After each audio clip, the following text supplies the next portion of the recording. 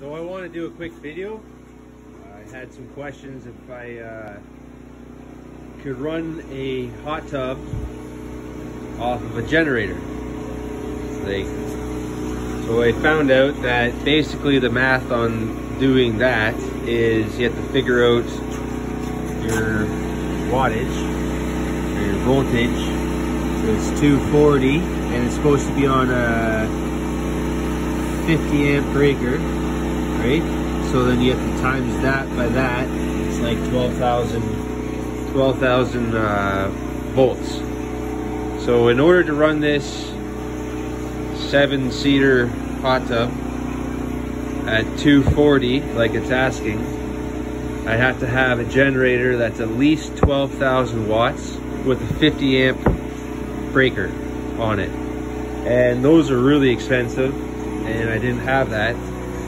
I scoured the internet and I was able to come up with a 9,000 watt generator with a 30 amp breaker, and that seemed to do the trick, just to get it going, just to test it.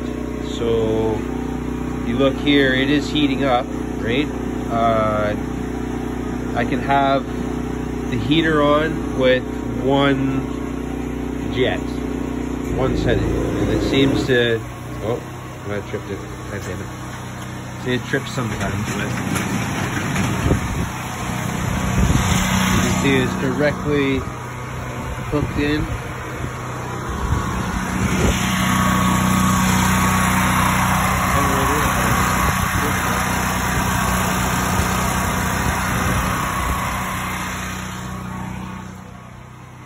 It takes a second to come on.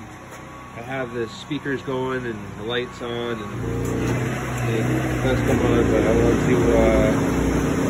to, so there's two, it is going, the two, but I just deal with the one.